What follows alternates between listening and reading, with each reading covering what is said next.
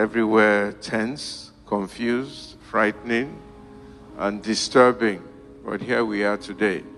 I mean, if they had told us last week, Sunday, that we'll be here to celebrate Deji's life, we'll say it's not possible. He was ill, no doubt, but we're believing God that he'll be well.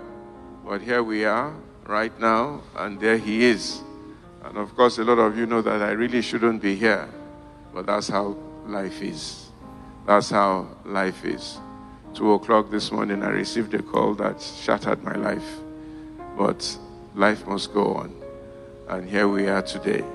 So I've just come to speak to us very peacefully on something I have called life.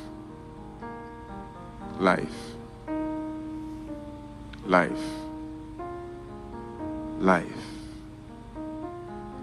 Life is a deep mystery.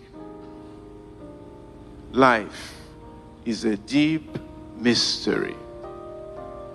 There's no one human being, no matter how wise they are, like Solomon, who can say to you that they fully understand life.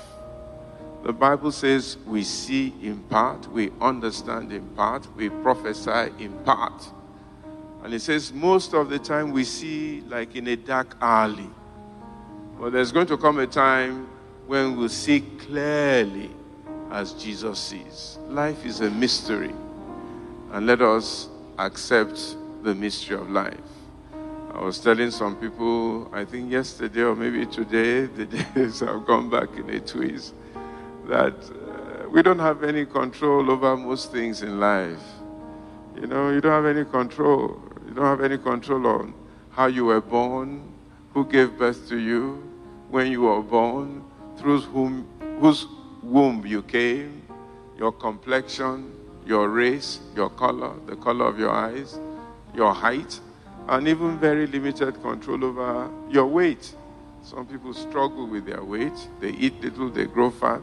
Some people eat much, they grow thin, and they are all confused all over the place. So nobody has control over life.